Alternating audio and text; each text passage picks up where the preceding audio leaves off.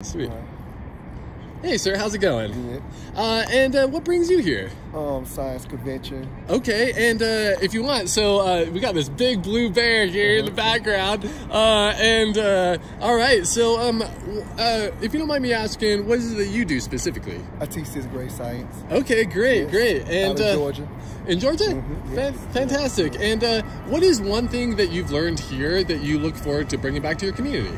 Just new innovative ways to teach the youth these days, because like I was saying before, they're more visual learners than like how I was. You know, you read textbooks more, and I see they use more of social media to learn. So I'm trying to put a little more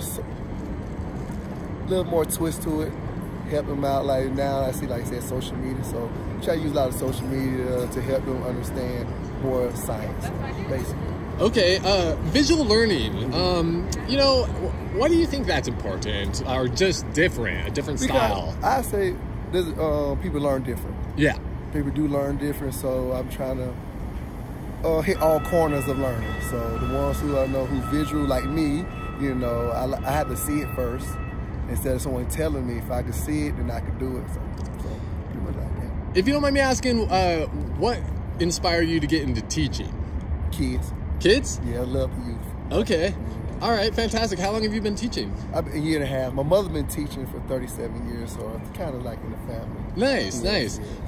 One thing that you're speaking with amongst the colleagues that you look forward to bringing back to the community. Still like I said, different ways. Be more understanding to the kids, because you know they're different now. So right. Some of them, you know, haven't been taught. So, you know, we got to understand that. So that's pretty much what I say. Yeah. Great. Well, thank you for your time. You're welcome. Yeah.